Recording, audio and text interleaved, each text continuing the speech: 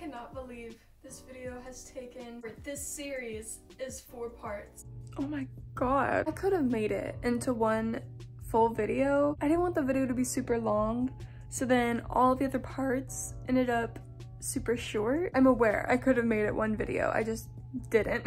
I'm doing a lot of self-reflection right now. So today is part 4 of my wig collection. The last part for now.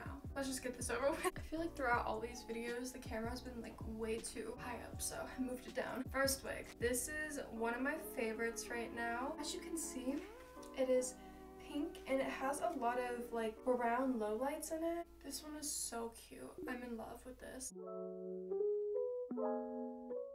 All the wigs in this video are very new. This one I just got probably like a week ago, but I had been wanting this one for a while. I just never bought it. I don't know. But here it is. It's very pretty purple with, it looks like almost like a light brown mixed in. I don't know. I really like this one. The only thing I don't like about it is that it's thin, like pretty thin compared to my others.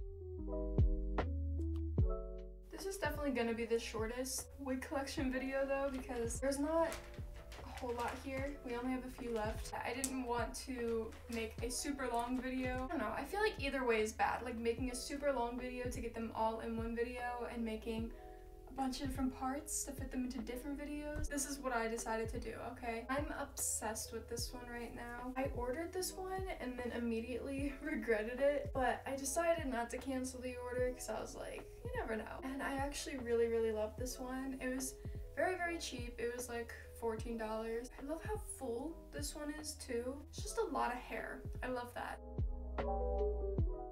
Just 2 more wigs to go. So this one is currently my favorite out of all my wigs. This one is my favorite right now. If you saw part 1, which I think was in December, I have a wig that is a very similar color to this one. This one just is so much better in every way. It's a really cute length. It doesn't have bangs. I don't know. I just really love this one. Look at how pretty this one is.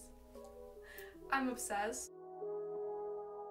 I just love everything about this one. It's so pretty. This is what I want my actual hair to look like. Now this last one I saved for last for a reason, because it is just, you are not ready for this. I was very intrigued by this on the website because of how long it said it was, and I knew it was long, but I was not prepared. So I had been wanting another red wig because I only have a couple, so this is what I got. You guys, it's giving Little Mermaid realness. What even? It's a lace front, but the thing is you have to keep the strap in the back like together at all times because it is so heavy. I've kind of gotten used to it. Keep in mind, this wig is really long, so it is hard to keep untangled all the time, but I'm trying my best here. But it's such a statement. Like, look, like, I mean, you can't even, like, it is so long. It is on my knees right now. I'm gonna try my best to show you the length of this wig. Oh god, oh god, oh god. Can you see it?